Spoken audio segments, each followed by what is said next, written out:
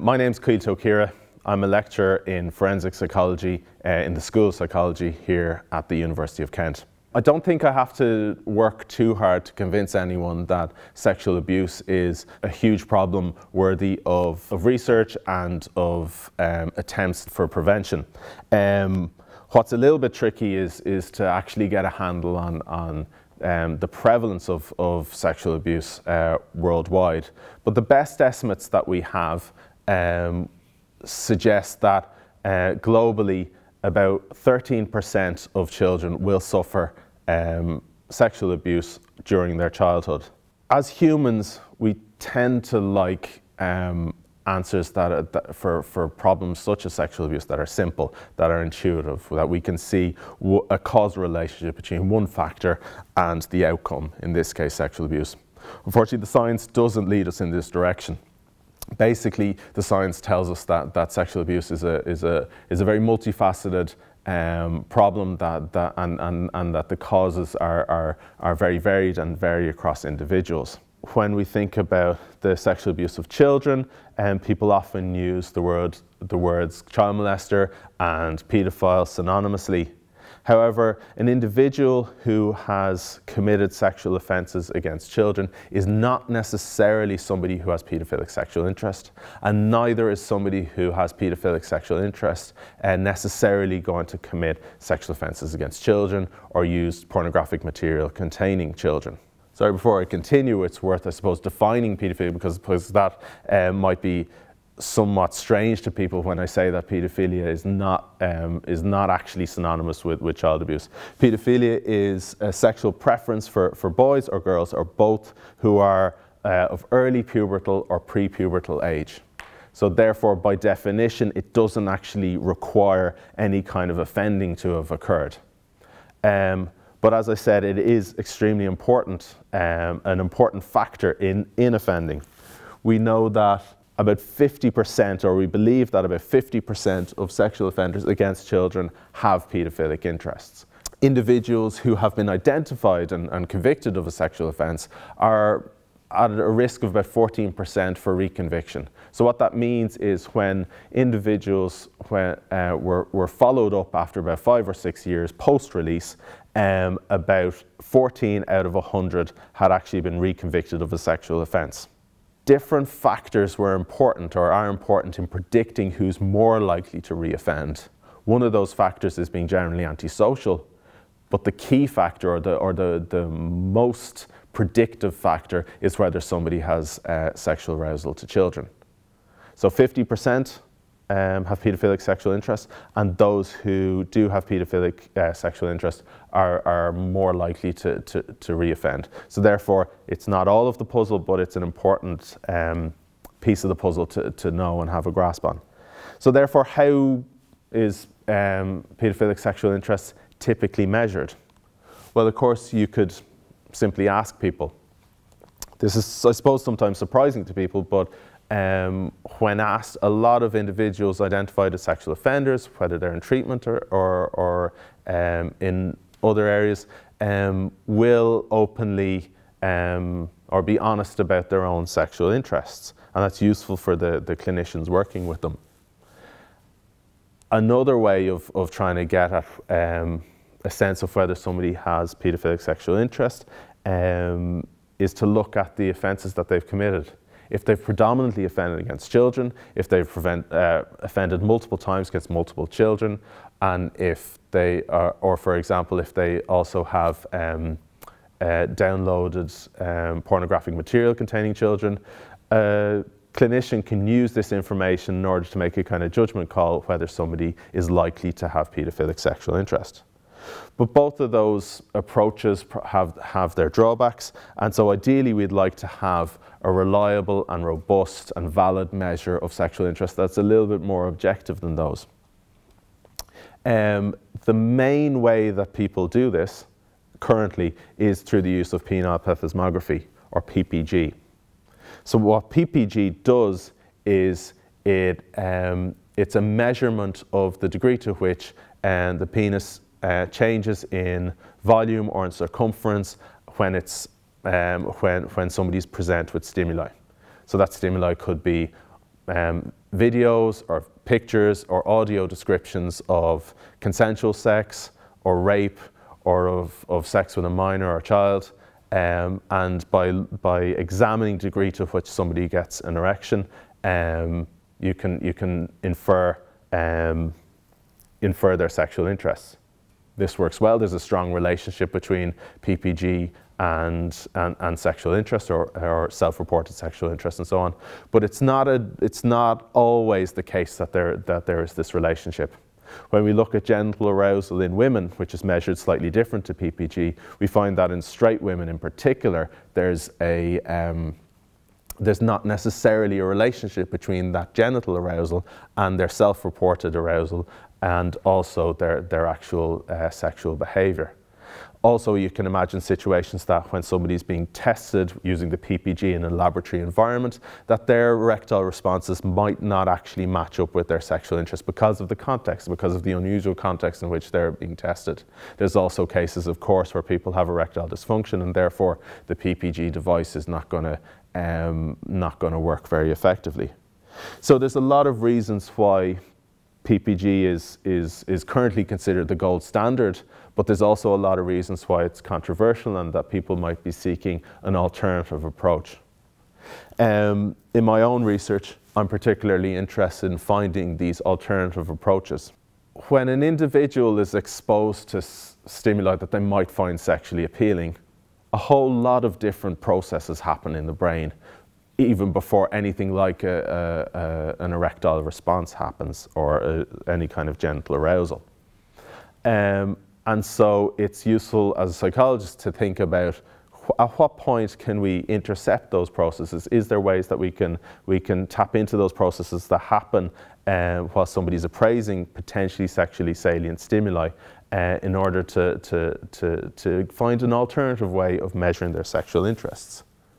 And so if you kind of reflect on the two images on the screen, you might find one or other of these images more or less attractive. You might be able to rate how attractive you find they are. You might find yourself looking at certain parts of the image. Perhaps you find the eyes more attractive or the mouth of whatever your preferred image is.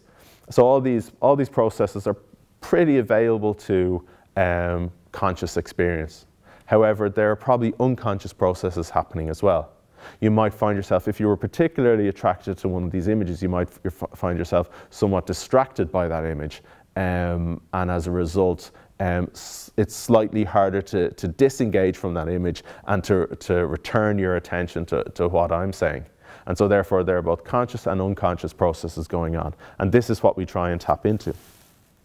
One way we can try and tap into this is through a technique that's known as a viewing time task. The viewing time task is quite simple. It's based on quite a simple principle. First of all, there's a self-report element. You're asked on a scale of 1 to 7 how attractive you find this image. But the more interesting thing is not what the answer you give, but actually how long it takes individuals to come up with that answer. We find that people tend to spend longer looking and deliberating about images that they prefer. And this has been found time and time again. However, when thinking about how useful this is for actual practice for working out well whether somebody has a sexual interest in child stimuli, it becomes a little bit more problematic when you think about this idea of conscious and unconscious. Because whereas somebody might automatically and someone unconsciously spend more time looking at their preferred image, as soon as you tell them that we're measuring the time, then immediately they can actually consciously alter the amount of time they spend on each image. And indeed, there are commercially available versions of this task that are used for the assessment of sexual interest in individuals suspected of sexually offending.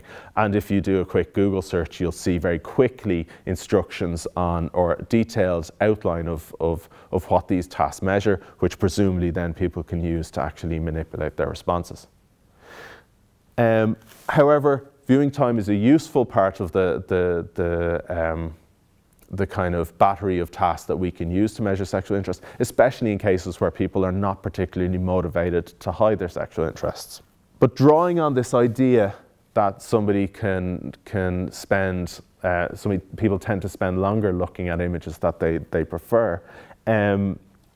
But tweaking it a little bit is the idea of a reaction time task. And so instead now of people being asked to rate how attractive they find an image, they're just asked to find something on the image, to find the location of the dot on the image in this case. And so this is a much quicker task than the viewing time. You're asked to do this as quickly as you can. And we're interested in the degree to which you can disengage your attention from the image, so in this case the woman in the picture, and find that dot. So again, this is based on that kind of idea of spending longer looking at an image, but it's much more rapid, and we're talking about milliseconds rather than seconds. So again, this is a strong relationship with people's sexual interest. A third, still talking about response time, approach that I use in my research is the idea of an association task. So this is slightly different because we're not now talking about how much attention is being captured as such by the stimuli. We're actually looking at the degree to which different concepts are associated. So in this example, images are presented and words are presented one by one on the screen, and the person taking part simply has to categorize those words and images. And it's not necessarily the answer that they give that's important, but actually how long it takes them to do it. Because in this case, the concepts of male and sexual are paired together. So if something's either male or sexual, you press the same button. And so what this tests is actually how easy it is for you to make decisions when that's the pairing that's associated. And so for somebody who has a strong association between the concepts of male and sexual, that should be an easy decision. It might be a harder decision for them in the second half of the task when we flip things and it's now female and sexual that are paired together. So if they don't have as strong an association there, we should see a slowing of reaction time. So again, you can actually chop and change the words that you use, the concepts that you use, so we could change female and male for adult and child. But overall, these tasks, these association tasks, show again a relationship with people's sexual interests, be that in terms of their orientation by gender or in terms of their interests in different ages. Those three types of tasks put together, they rely on the participant in the study to actually respond using a button or some other way of responding. But we were also interested in seeing whether there are ways where we don't even need the person to respond to be able to tell something about their sexual interest. And one really good candidate for this was the idea of pupil dilation. A pupil dilation basically means the pupil dilates to let more or less light into the eye, and this happens when you go in and out of bright rooms or out into sunlight and so on. You'll notice that your pupil either contracts or dilates to adapt to the amount of sunlight. However, the pupils also dilate to activation of the autonomic nervous system, and this was shown a long time ago, 50, 60 years ago, to relate to sexual interest. And this kind of fell a little bit out of favor because people struggled a little bit to replicate the idea that pupils dilate to material that you find sexually appealing. However, with recent advances in eye tracking technology and the technology that we can use to look at the pupil dilation, we've actually been able to show, and other laboratories have been able to show, that those initial findings are actually valid in terms of it being a measure of sexual interest. So this is a really promising technique to use, again, that I said, that doesn't require any direct input from the participant and should be very resilient to any attempts at manipulation by the participant. So what we've done here at the University of Kent is we've tried to put all these different types of tasks, along with some other tasks that I haven't had time to talk about, together in one battery of tasks and administer them to the same participant group. So we looked mostly at a student sample, and we found that each of these tasks were strong predictors of whether somebody had a sexual preference for males or females. And these findings were with male participants. These tasks don't work as clearly with female participants. The tasks, again, for the male participants were correlated with one another. Therefore, if somebody identified themselves as having a sexual preference towards males, they also would have longer viewing time to males. They would be less able to distract their attention from male stimuli. They'd have stronger associations of the concepts of male and sex, and they would also have greater pupil dilations to male images. So they were all of these tasks were performing in the same way. They also showed what we would expect in terms of these kind of differentiation between males and females in line with people's sexual interests was apparent for adult stimuli, but not for child stimuli. Those child stimuli did not produce these effects. And this is exactly what we would expect in a sample of people who predominantly don't have paedophilic sexual interests. Of course, the next steps of this research are obvious. The first is to carry out the same types of tasks with samples of individuals who do contain individuals who've got paedophilic sexual interests. And of course, we need to do, before we could use these tasks as commercially available tasks for use in clinical settings, we would need to show that these are resilient to faking, or at least overall, when you administer them, that we get a really reliable picture of somebody's sexual interests. Ultimately, the goal in this of this whole stream of research is to prevent future sexual offending. As I hope I've demonstrated, paedophilic sexual interest is not the only cause or the only factor to consider in whether people sexually offend. However, it is an important factor, and hopefully through understanding these tasks, how they work, it tells us more about sexual interest itself, which allows us to understand how factors related to paedophilia, which might inform primary prevention. But on top of that, having these reliable and robust measures of sexual interest, we'll be able to use them in clinical settings in order to inform how we treat somebody who's come in having committed a sexual offence, and also how we manage risk around that person, because we've already seen that people with paedophilic sexual interest do pose a higher risk of reoffending. So thank you for your attention.